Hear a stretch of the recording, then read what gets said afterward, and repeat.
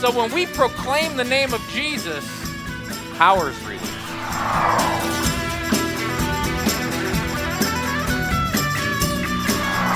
Welcome to New Dawn Community Church, the message of the week with Pastor Randall Cutter. If you will open up your Bibles to Ephesians chapter 5 today, we are starting with verse 21. Ephesians chapter 5, verse 21. Oh, by the way, I forgot to mention our Friday night School of the Spirit this week. We'll be studying the gift of discernment of spirits. Sometimes it's called distinguishing of spirits. So we'll be talking about that. Last Friday night, we studied the gift of miracles. And so I had an opportunity to look at that. That'll be up on our website by Monday night, Tuesday morning sometime. That's where you click on the banner on the front page, and then it'll take you to the page which has all of the message so far in that gift series. Of course, one of the purposes of doing the gift series is to make sure that we have something available for people in the future and even outside of our congregation to look at. It isn't often that you take a message, a gift, and really delve into them. It's simply because normally you wouldn't take the time. But in our Friday night meetings, because we focus on gifts, we've been doing that all year. Our Friday night meetings will end on the end of this month. Memorial Day weekend, that Friday night, right before Memorial Day is our last Friday night meeting for the summer. The last Friday night that we have a normal School of the Spirit meeting, then we'll be having a couple of prayer meetings about the hurricane season during June. That's all on the schedule already. So again, if you'll open up your Bibles to Ephesians chapter 5, starting with verse 21, we have been doing this study in the book of Ephesians, just going through verse by verse, and looking at what the Apostle Paul wrote to the Ephesians. It was also a circular letter, very obviously, and so it went out beyond the Ephesians to the churches in Asia Minor, and the Apostle Paul had some key things that he wanted to communicate to them. It's good for us to look at these letters from the Apostle Paul because they're written from the perspective of what the church needs. And the Lord, when he was having his apostles write the letters, was making sure that they were covering topics that we as God's people need to hear. These letters are timeless in many ways, simply because they deal with the normal things that confront Christian congregations down through the ages. And so it's good for us to be looking at these things. In Ephesians chapter 5, verses 21 and following, we're going to be looking at the marriage relationship. Really, it's from the perspective of Christ and the church, meaning the Apostle Paul outlines what it means for Christians to live together in the body of Christ, and then he goes specifically to husbands and wives, and he says, by the way, you want to know the great privilege you have? You reflect Christ's relationship with the church. That's a scary thought, isn't it? Christians especially are supposed to be a reflection in their marriages of how Christ and the church work together. That's an interesting thought. That's why I've entitled today's message, Reflecting Christ's Relationship with the Church. I was going to entitle it The Grace of Submission, because honestly, that's what a lot of what the reflecting is about as we relate to one another in general in the Christian church. And there certainly is a grace of submission. We'll be talking about that in just a moment. But all of this, living together in the body of Christ, is to reflect his great love for the church and the relationship which he has with us. So we are in Ephesians chapter 5, beginning with verse 21. It says, submit voluntarily to each other out of sincere respect for Christ. Now, just a reminder, this translation is my translation from the Greek language. I recommend that you have your version open in front of you to see the differences in translations. Like right up front, you're going to see that many of your translations just say submit to each other, and mine says submit voluntarily to each other. There's a reason for that. And normally your translations make a pastor-teacher like me teach what it means, but I, in my translation, make sure that I just put it right in the translation. It's one of the wonderful things that I get to do because I do my own translation. However, you should have the ESV or the NISV or the NASB or the King James Version or the New King James Version or whatever your favorite Bible translation is open in front of you so that you can see the differences and make note of them. Okay, so submit voluntarily to each other out of sincere respect for Christ. Some translations say reverence for Christ. Same meaning, okay? Submit voluntarily. This is the fourth response to Paul's comment or statement that rather than being intoxicated with wine, rather than seeking to be filled with those type of spirits, we should be being filled with the Spirit of God. And if we are being filled with the Spirit of God, then he had said in the verses just previous, speak to each other with psalms, songs of praise, and spiritual songs. Sing and make music in your heart to God. Give thanks at all times to our God and Father for everything in the name of our Lord Jesus Christ. And there's three thoughts contained in those verses. Speak to each other using the Scripture. Sing and give thanks.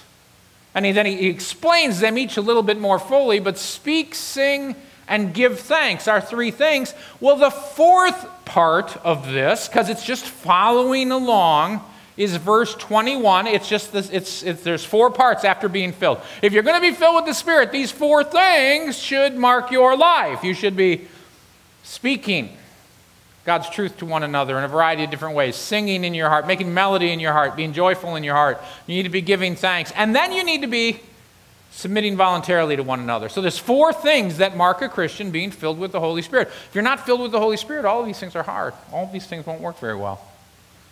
If you're being filled with the Holy Spirit, and the reason I say being filled, even though the translation I didn't say that, is because that's a very pedantic translation of that particular word, being filled. It doesn't work real well, as you're reading it, so we just write be filled, but it really does mean continually be filled with the Holy Spirit. So this is the fourth response to being filled with the Holy Spirit, and it's about voluntary submission to one another. If the Christian church is going to work, there needs to be a grace of submission flowing in it. Otherwise, we are going to have problems. By the way, the reason I can translate it as voluntary submission, it is a Greek middle verb. It literally is, you could translate it something like submit yourself to. It definitely is, it means voluntary. Submit yourself to each other. It's not make others submit to you.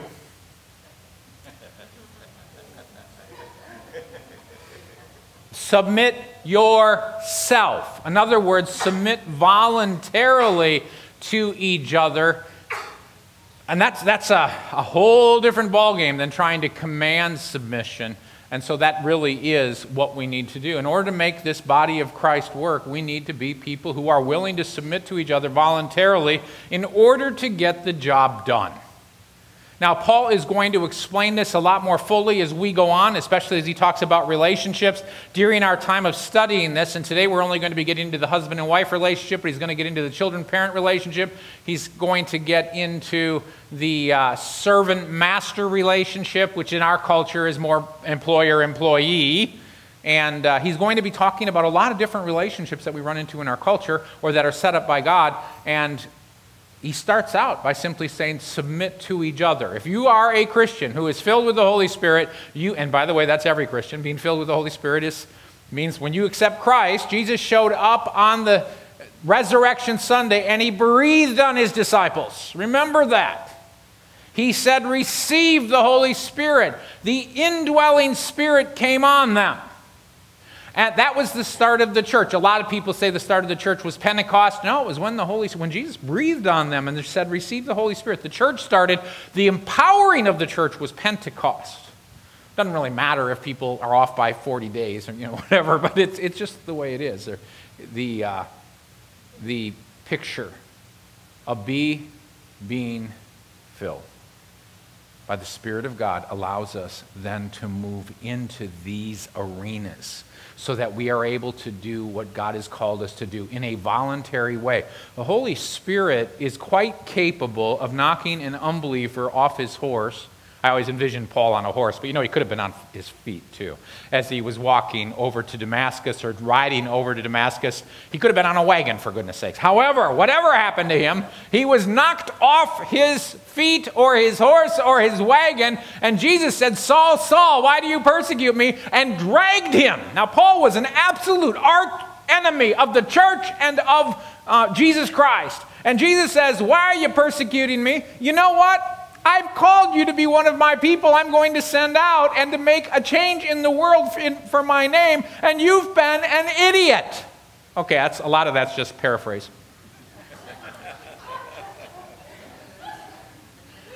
"So I've been wooing you and you've been ignoring me, so here I am." Boom!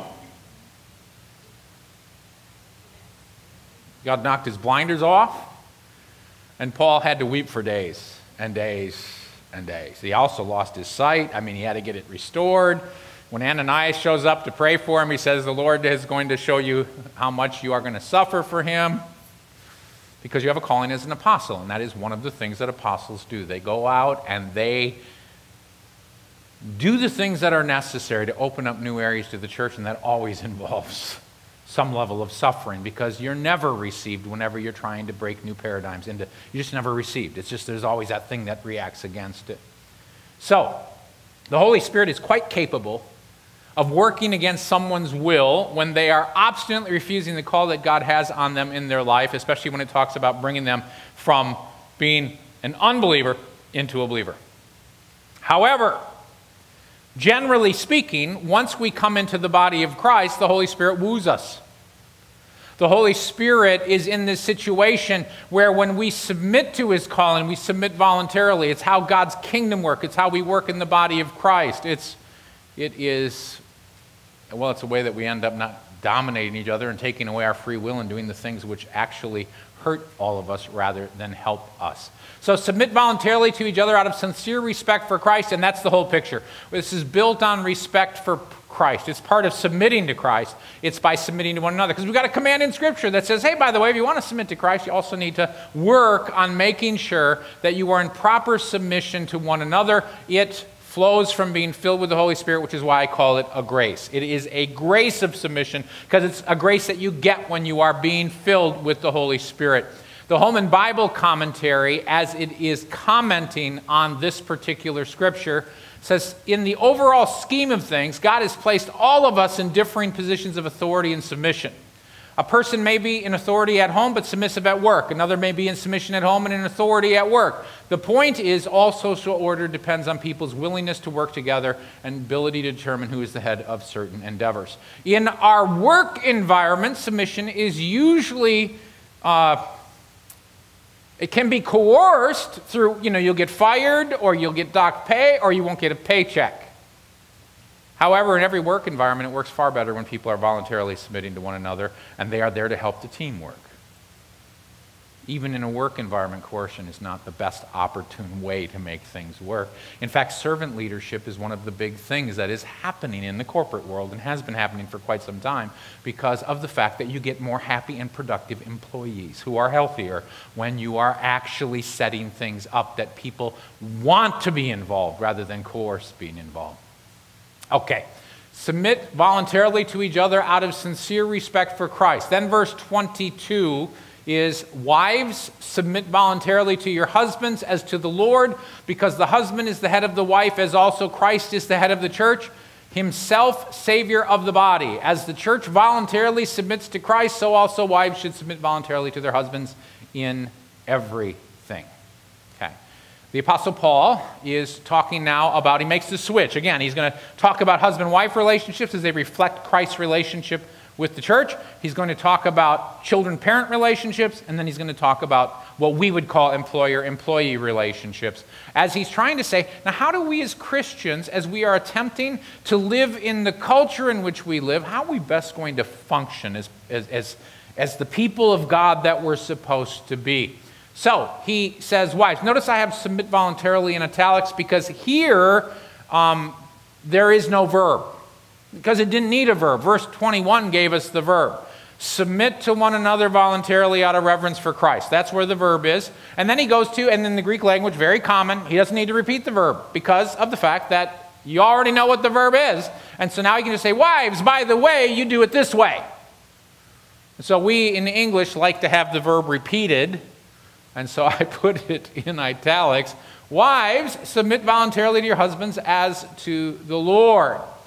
This is really an application of verse 21. That's why the verb is missing. He's just simply saying, well, verse 21 is here, and now we will go on. By the way, the whole premise is being filled with the Holy Spirit. If you're not being filled with the Holy Spirit, none of this is going to work. Did you get that little key there? That's why I'm emphasizing being filled with the Holy Spirit. None of this will work. It'll be coercive, it'll be negative, it'll be awful. Unless we are filled with the Holy Spirit and we actually have the grace to make this stuff work. And then it works the way that it's supposed to work, and it reflects Christ and his relationship to the church. Because we can all think of horrible situations in the marriage relationship where when you look at these verses, you go, oh no, that's awful, that would never work. Well, you're right. Unless you're filled with the Holy Spirit. And then it's two people trying to outdo each other in how they serve each other in the way that they are called to. So let's look a little bit more closely at this. As the Apostle Paul is going on, he says, wives, submit voluntarily to your husbands as to the Lord. This is your way of the application. That's why it's submit to one another out of reverence for Christ. And now, in the same way, if you're in the marriage relationships, wives, you submit as if you are submitting to the Lord, because this is the way that you are doing it. You aren't submitting to your husband, in essence. You are submitting to Jesus, who is saying this is the way that the relationship is going to work. And here's the reason. The husband is the head of the wife, as also Christ is the head of the church. By the way, there's two meanings for head. The Greek word used for head can mean the source. And it's interesting because who came first, Adam or Eve? Well, Adam. And where did Eve come from? Adam. You know, it's interesting now that women are the ones who give birth, but Adam was the first one who gave birth. I mean, that's true, right? God puts him to sleep, and it was a C-section. He took out, rib and bone and organs or whatever, and he formed Eve from Adam. Adam had the building blocks that God formed Eve out of. You have to understand that's the picture. And when you're talking about that Paul was a rabbinic teacher. This is definitely in view. Adam came first. The husband came first, but Adam was the one who was first on the earth. That's what he's saying. That's the order. That's what the headship thing means. He says, because God put Adam here first and then Eve, this is the way that it's going to work. What was Adam's job description, which he failed miserably at? He was supposed to tell Eve, by the way, Eve, God is trustworthy and wonderful and kind, and we can believe him and trust in him. And by the way, when he tells us to worship him by leaving that particular tree alone, we need to be able to listen to that because we can trust God in all things. Adam's job, as given by God, was to do one thing.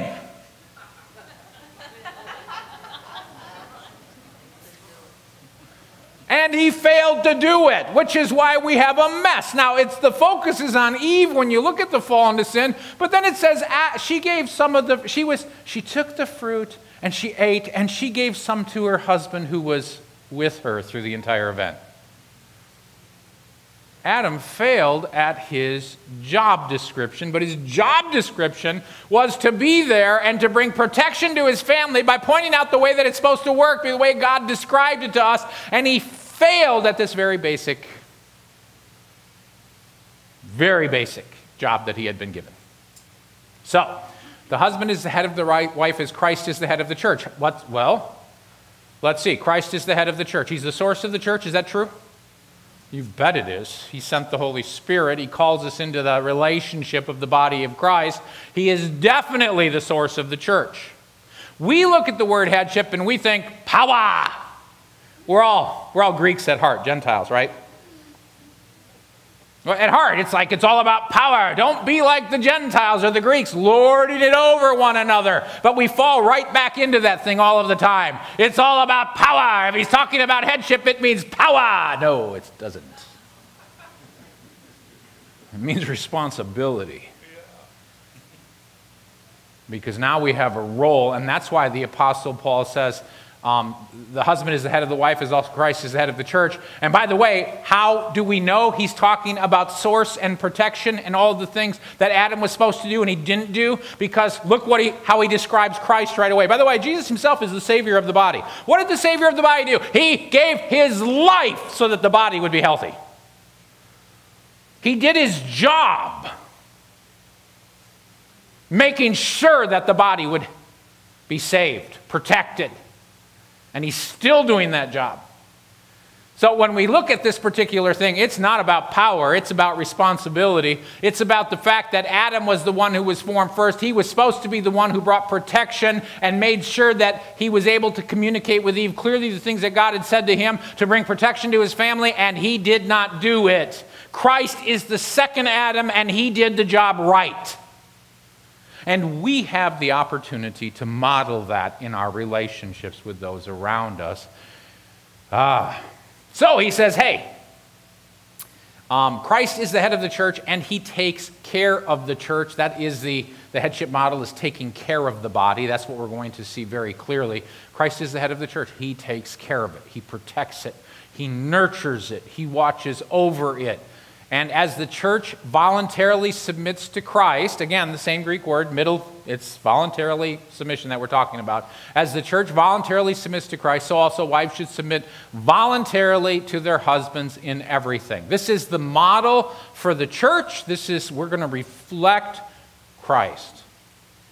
Now you look at that and you say, man, that sounds, the wife should submit to voluntarily to their husband in everything? Now, if you stopped right here, it could be annoying. It's not going to be annoying by the time we get to the next section. You got to say, you mean I have to trust that? He can be a jerk sometimes. In fact, sometimes he ain't filled with the Holy Spirit. Sometimes I'm wondering if there's a few demons in there. Man. Okay, let's go on before I get into too deep of weeds. Anyway, by the way, the model for the church is Jesus. The model is how Jesus treated, this is what he says to his disciples in John 15:15. I no longer call you servants because a servant does not know his master's business. Instead, I have called you friends, for everything that I learned from my Father I have made known to you. Do you hear the relationship that Jesus wanted to have with his body, with those who followed him? He wants a relationship of friendship. That's why it's voluntary submission. If you're forcing people to do things, where's the friendship in that? We submit voluntarily to our friends all of the time because we trust their best interest for us. And so we make decisions and we voluntarily submit to whatever it is. By the way, the word for voluntary submission, it really means just you put your will under someone else's will. That's all it means. And it's the idea that if you're walking up to the front of a store, I like to use the illustration of a 7-Eleven, but you walk up to the front of a 7-Eleven and there's a whole crowd of people headed in that way, you have a choice. You can open the door and just barge right in, or you can hold the door and let other people go in. Someone's got to submit to someone else's will so that everyone gets in the door. Because if you all try to go in at the same time, it ain't working. And so we subordinate our will under each other in order to make things work. Christ is the model for the church that we need to be able to follow. Christ is the model of our relationships with one another, even in the marriage bond, so that we actually make the relationship work. I got more annoyed than I can tell you. I'm admitting something here.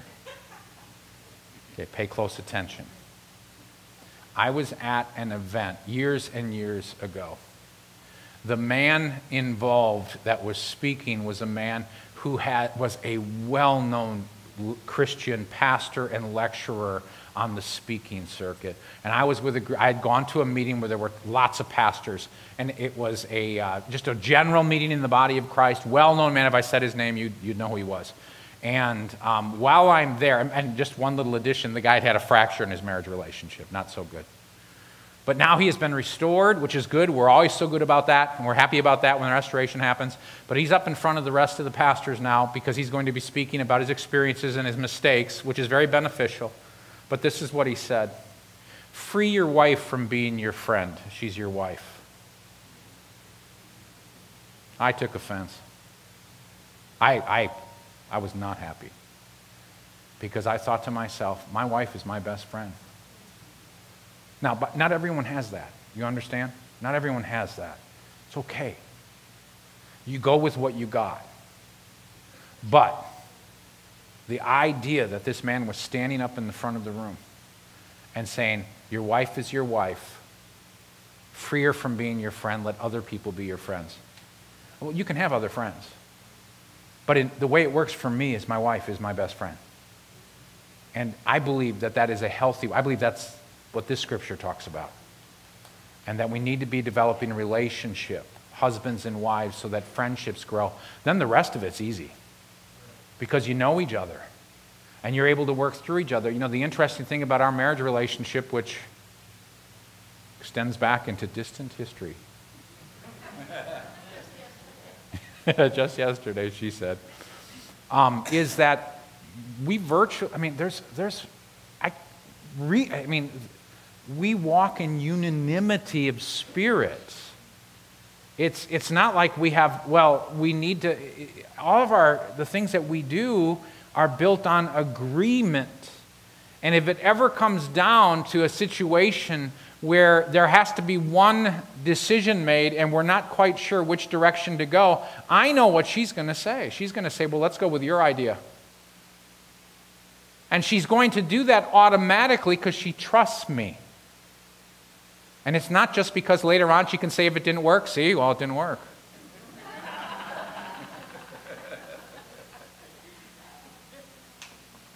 We'll talk about that a little bit more later. Okay.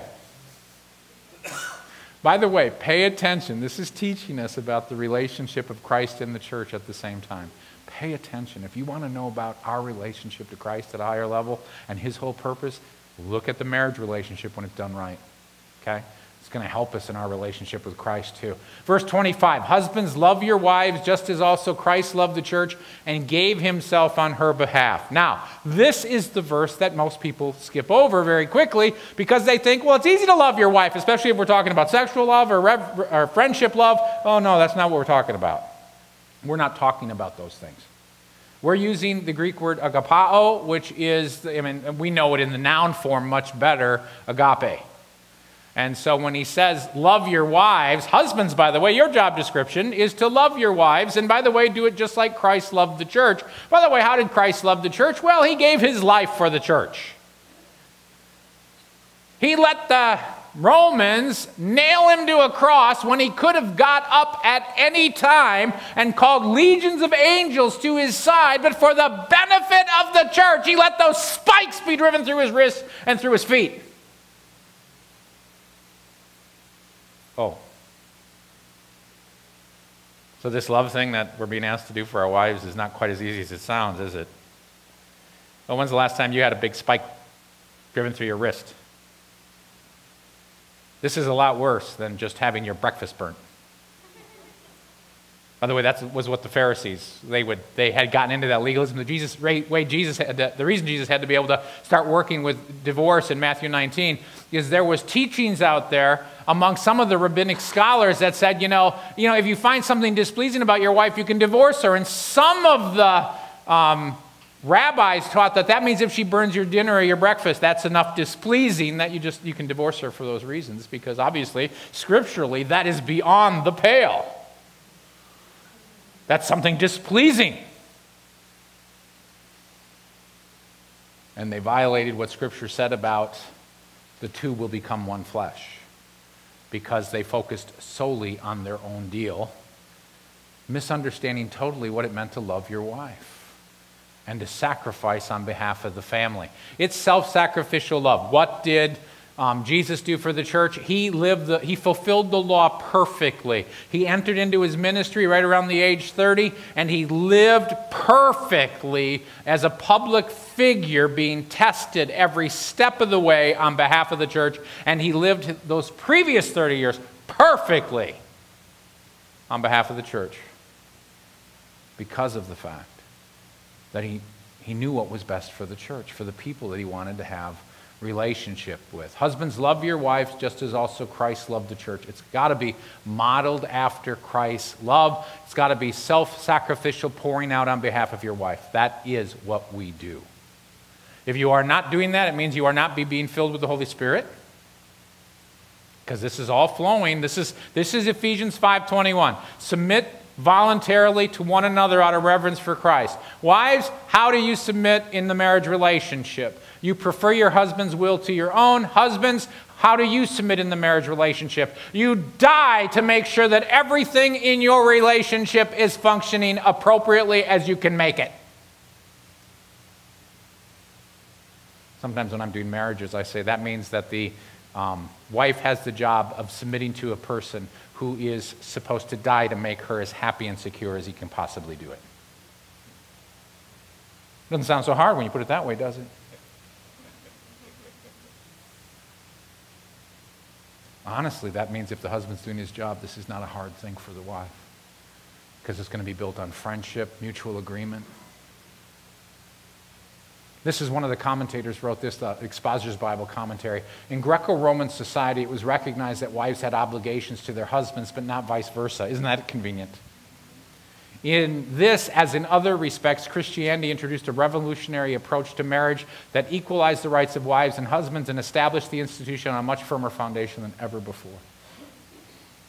That was what Christianity brought to the mix. Now, did Christianity mess up after a few hundred years? Yes, of course. They got into that same medieval thing. They got into the priesthood thing. When you get into the priesthood model, it's automatically a patriarchal model, and women are, again, subordinated.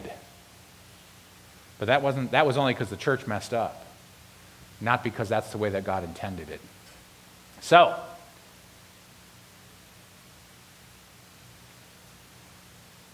verses 26 through 27. In order, he gave himself. In order, he starts out with an in order. I split up a sentence. In order that he might purify her. This is why he gave himself on behalf of the church. In order that he might purify her, having cleansed her with the washing of water by the word, so that he might present her to himself a magnificent church, having no stain or wrinkle or any other such thing, but that she be holy and blameless. This is Christ's plan for the church, Christ's purpose. It was to purify his fiancée. That's why he gave himself. He wanted to make certain that she was all that she could be for him as he stepped into relationship with her. It says he wanted to purify her, having cleansed her. The cleansing process. The washing of water by the word. If you don't hear the echoes of baptism in that, you're missing it.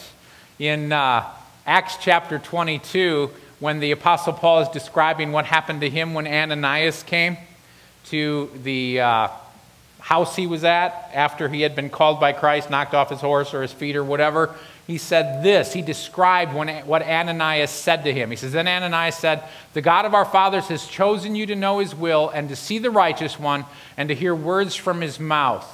You will be his witness to all men of what you have seen and heard. And now what are you waiting for? Get up, be baptized, and wash away your sins, or wash your sins away, calling on his name. So Ananias, when he's with the Apostle Paul, says, now it's time to get identified with Christ through baptism. You get up, you get your sins washed away as you go through this process, calling on the name of Jesus.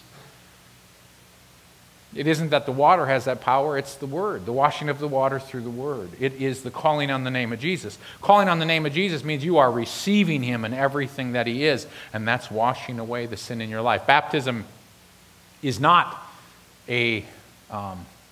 one of those things that we just do mechanically. Baptism is something that has great meaning and purpose as we call on the name of Jesus.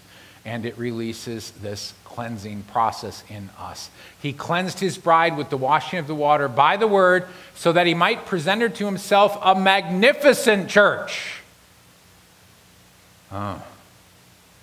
He wanted to make sure that as he's preparing her to become his bride, that there's something magnificent about her. What was magnificent about her is that she'd be without stain, she'd be without wrinkle, or any other thing like that. That's literally what the Greek says there. I know the NIV translates it without spot or wrinkle or any other blemish. It really says without spot, wrinkle, or anything like that.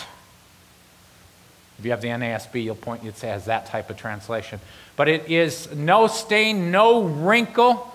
His whole purpose is that she be holy and blameless. And so Jesus is in the business of preparing his bride. That's what he did. He gave himself so that he would have a bride, a fiancé, someone who'd be able to step into relationship with him. And we have been courting him ever since, right?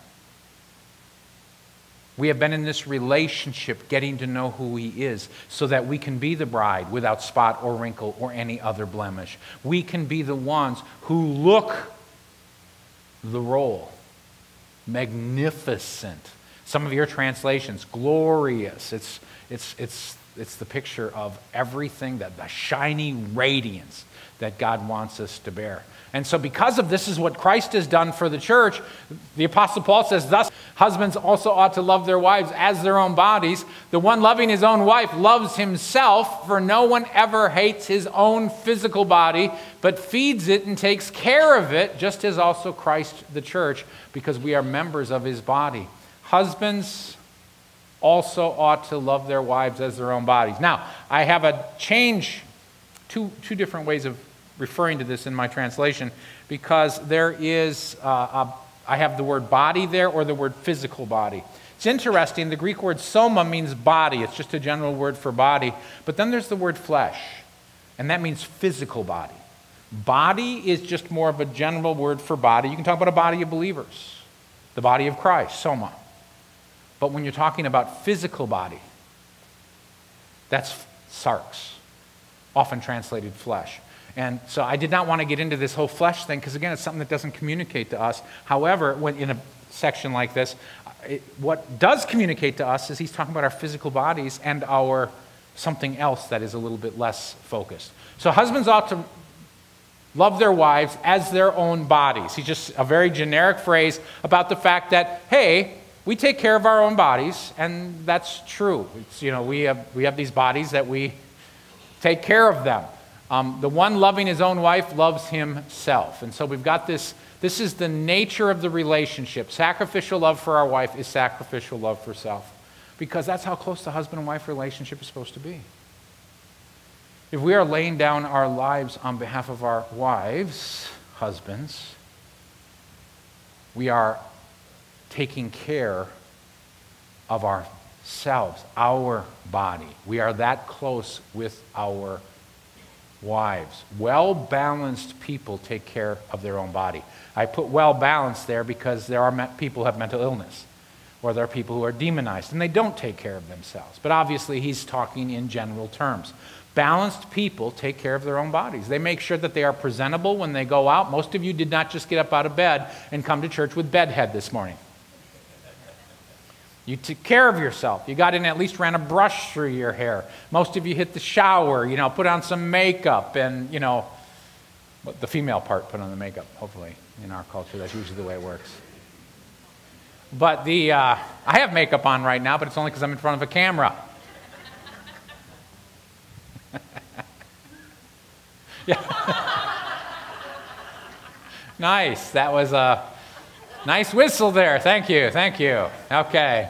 Well-balanced people take care of their own body. And so when the Apostle Paul's talking about the husband-wife relationship, he's saying, guys, this would be silly not to take care of your wives because it'd be violating your own body in the way it is. And, of course, Christ does exactly the same for the church.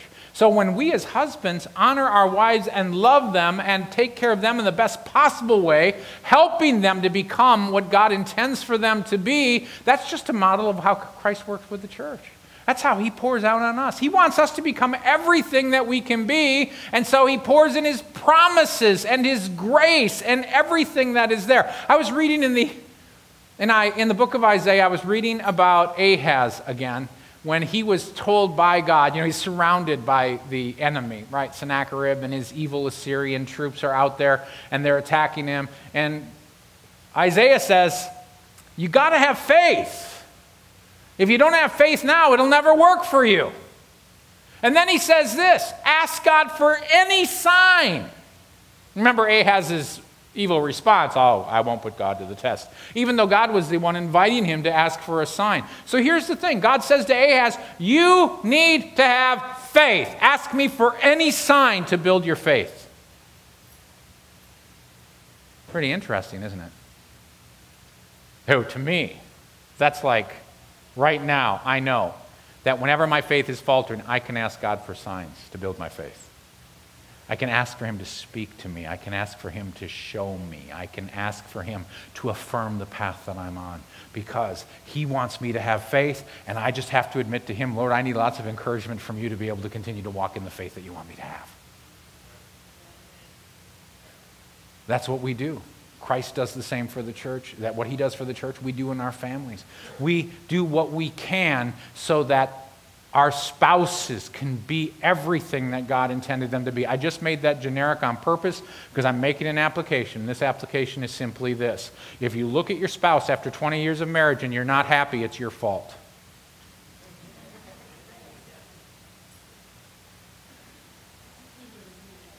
Your job description as a husband and your job description as a wife is to take the raw material that God has given you in that relationship. Now, by the way, your husband or your wife can be a jerk and filled with sin and not be filled with the Holy Spirit. Okay, be aware of that. I'm talking about those where two people are growing together and they are trying to serve the Lord in their relationship. We got to go back to Ephesians 5:21. However, if after 20 years your spouse is still tentative and not willing to take risks and do that sort of things, that is where you have fallen down, because you're not building in them the confidence that they have to be able to step forward. That's our job description, to be able to give confidence when we are both walking together in the Lord. Okay, now, the Apostle Paul says we are members of his body of Christ. For this reason, he goes right back to Genesis 2:24. For this reason, a man will leave his father and his mother and will be united to his wife, and the two will be for one physical body. And that's an odd construction, but that's the way it is in the Greek language, and I wanted to capture it. For this reason, a man will leave his father and his mother and will be united to his wife, and the two will be for one physical body. This is a great mystery, but I am speaking to Christ and to the church. Okay, so the Apostle Paul, as he's talking about this relationship between husband and wife and between Christ and the church, he brings up the Genesis 2:24 scripture where Adam says after Eve is taken out of his body and she has been created from him, and he looks at her, he says, wow, for this reason, this is now bone of my bone and flesh of my flesh, verse 23, and then for this reason, a man will leave his father and mother and be glued, be united, cleave to his wife, and the two will become one flesh, is the way we translate Genesis 2:24 in the Old Testament. In this Greek translation, it says, for one physical body. He says, we're not talking about soma even. We're talking about something that's so intimate and close that it's a physical body. And that's interesting, because then he instantly says, by the way, I'm not talking about husbands and wife right now. I'm talking about how close Christ is to his church. And that's why he called, and you look at that, you go, huh? Because you're certain he's talking about husband and wives when he quotes Genesis 2:24. And he says, no, I'm not talking about that right now. I'm talking about Christ in the church. And you look at verse 24 of Genesis chapter 2 again that he quotes here, you go, huh? That is Paul, and that's why he says it's a mystery. And you go, you bet it's a mystery. God must have given you more insight than he's given us. And the answer to that is yes, he spent quite a bit of time with Paul. But Paul says, hey, this is a mystery. The mystery, that has many implications for the church. That's why the husband-wife, a healthy husband-wife relationship reflects a lot of what's going on between Christ and his bride. Christ and his church. And we can learn a lot about our relationship with Christ and build a lot of confidence. Because I got to tell you, if the marriage relationship has been built in the best possible way, and by the way, if your marriage relationship, you're looking back and you're feeling really awful right now because you're saying, I didn't build it right, great. Mercies, God's mercies are new every morning. Okay? So, you're a human being, and you did it wrong. Welcome to the club. Okay? Every step of the way in a marriage relationship, there's forgiveness, there's difficult times, there's good times, there's bad times. It's the way it is. We get through life together, and you end up being a team eventually. And even marriages that were never that close and were argumentative and had all sorts of problems, you get into the latter years of the marriage relationship, and there's usually a man and a woman who are actually glad to be with one another because they have overcome the difficulties of life in spite of their imperfections, and they have been able to get through them. They have survived. And there's something which is very comforting about that. Those of you who have been through divorce, you know that there's a ripping that happens through that. There is a tearing, and it takes healing first, and it takes a lot of trust, because this relationship is supposed to be about trust, and there's something that happened that tore that trust. Whether it's the way that you were treated, whether it's whatever. But something happened that made the marriage relationship into something that did not survive. And you say, okay, I can either focus on all the negatives of that, or I can focus on the fact that I've got a husband in Christ, or I've got a bride in the body of Christ around me. I can grow in my new relationships in a way that shows that I'm understanding, I'm learning more, and I'm forgiving the people that have hurt me in my life. And then look at the way this thing is supposed to work with Christ. In the same way that husband and wives are supposed to reflect a one physical body relationship, in all of what that means, it's mysterious. In that same way, Christ is supposed to reflect that with the church. It's a great mystery, but I'm speaking to Christ and to the church. I'm not speaking right now to a man and a woman. As he's using this verse, he's talking about Christ and the church. And then he says this is that mystery. By the way, the Latin word is sacramentum. That means mystery. Which moved the translators from the Greek language to the Latin in the Roman Catholic Church to translate it as a mystery, but sacramentum is sacrament, and so that's why marriage is treated as a sacrament in the Roman Catholic Church. Because of the fact that the word mystery was translated in one of the uses of sacramentum, but then it became a sacrament. And so in the Roman Catholic Church, there is something that is much more sacramental about marriage in it. But it's really based upon a Latin translation from the Greek. And that's why Protestants don't use marriage as a sacrament. We've got sacraments are baptism and the Lord's Supper in the Protestant church. That's it. The sacred things that God has given us as symbols or as prophetic messages about his love for us. So the Latin word is mystery, it's sacramentum, but it means mystery. And he's speaking to Christ and the church. He's keeping the relationship of Christ and church in the view. However, he also wants to make sure husbands and wives understand they reflect this in their relationship. So I'm also speaking to you as individuals. Let each husband love his own wife just as he loves himself, and his wife should respect her husband. This is verse 33. This is the application to husbands and wives. And he's saying, by the way, in the same way that I just said that about Christ and the church, that applies to you. Husbands, you need to love your wives. Wives, you need to respect your husbands. And if you're doing that thing, something is going to happen in that relationship that makes it reflect Christ even more. So he gets to the bottom line. What does it mean to submit to one another in love voluntarily? Well, in the Christian church, it means what we do is we work together. And he's going to go through a lot more of that, and he has other scriptures about the fact, even in the book of Hebrews, it talks about relationships in the church and how everyone needs to submit to one another. But right now, he's focused on a very basic relationship of husband and wife because we reflect Christ. And we need the grace of submission in order to make this thing work. And that's why he finishes the whole thing off. He says, by the way, I'm speaking to you as individuals also. And husbands, you need to love your wife just as you love yourself. And wives, you need to respect your husband. Now here's what goes on in a marriage relationship. If a husband loves his wife as he loves himself and gives himself sacrificially, he will let his wife know that she can trust him implicitly. If he is always there to help build her up, she'll become what God intends her to be, because he's supposed to be the primary person who represents Christ to her, not as a priest. Priesthood is Old Testament. As a partner. As a member of the body of Christ together. And so what happens is we come together, and the husbands need to be the biggest cheerleaders for their wives.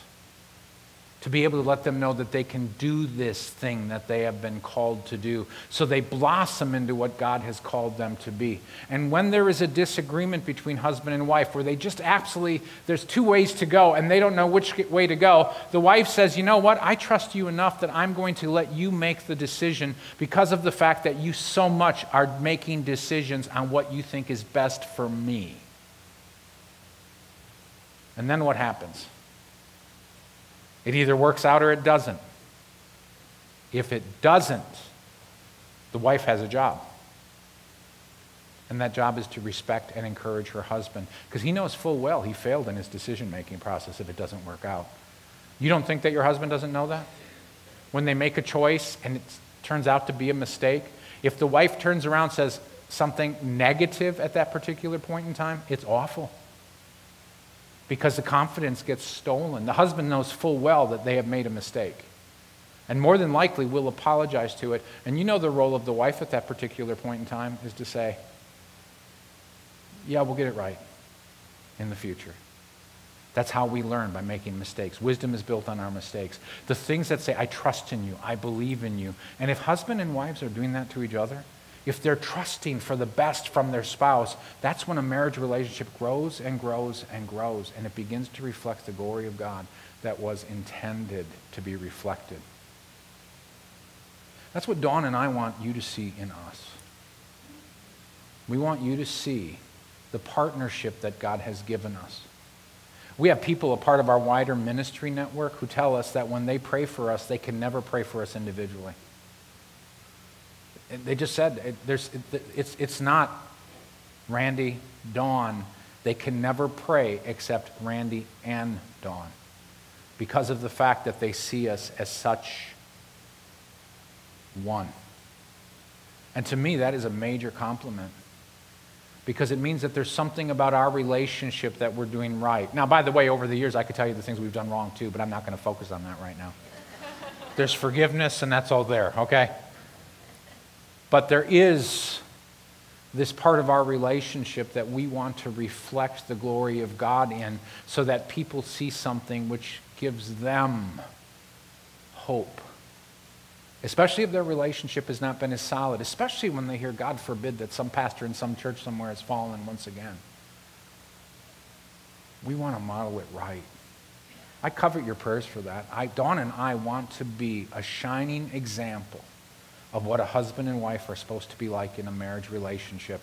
And that means we need to be being filled with the Holy Spirit. Because this doesn't come from our flesh. This does not come from our great internal wisdom. This comes from the Spirit of God. And so when you're thinking about us, just say a prayer and ask that God do something in our marriage that has an impact on this congregation positively and on the community positively always. Because we're reflecting Christ's relationship to us. So are you if you're married. And we need to get very good at doing that, because the world's got to see what it is that Christ really did design into this thing. Let's pray. Lord, I thank you for the opportunity today to focus on what it means for Christians to exist together in your body and how we need to relate to each other in your body as Christians, those who are filled with your Holy Spirit. The Apostle Paul dealt with those who are in believers and unbeliever relationships back in 1 Corinthians 7, and we didn't get into any of that today for the most part. But we're talking about when a husband and wife are both filled with the Holy Spirit, are both in relationship. And we are asking, Lord, that those of us who have that privilege would truly live up to the opportunity we have to reflect you and your relationship to your church. Give us the grace to do this, Lord. It is beyond us as people, but it's not beyond us as Spirit-filled members of your body. Give us that grace. In your name, Jesus, I pray. Amen.